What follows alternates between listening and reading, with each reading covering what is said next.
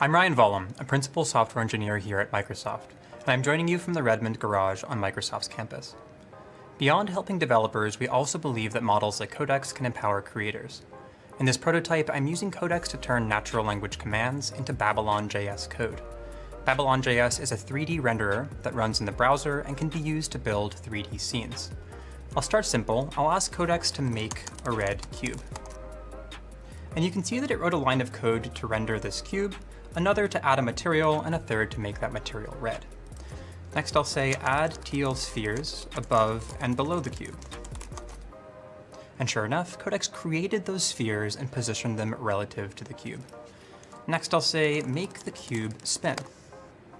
And Codex chose to use JavaScript's setInterval function to make the cube rotate once every 10 milliseconds, giving the impression of spinning.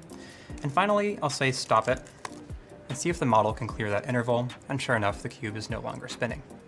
So we were able to create and manipulate simple Babylon shapes, but beyond that, Codex can compose Babylon primitives into more abstract objects.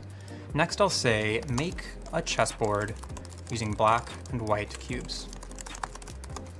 And this will require Codex to understand the semantics of a chessboard, that it's an 8x8 grid. It'll also have to know where those black and white cubes should go.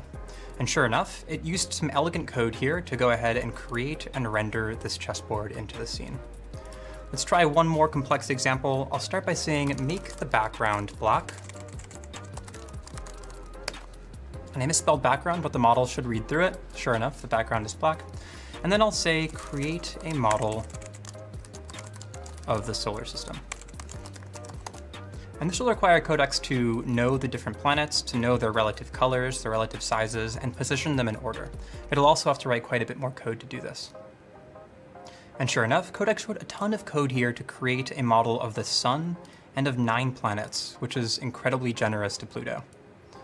Let's see if we can add rings to Saturn. And the model chose to use a Babylon.js torus primitive to wrap Saturn in rings. And then we'll say scatter a few hundred stars around the scene and see if the model can approximate something that looks like stars.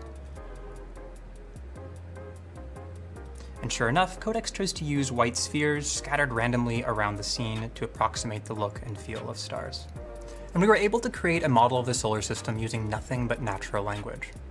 All of these capabilities were enabled out of box with Codex. We didn't have to retrain or tune the model, and with capabilities like these, we envision that models like Codex will empower not just developers, but also creators.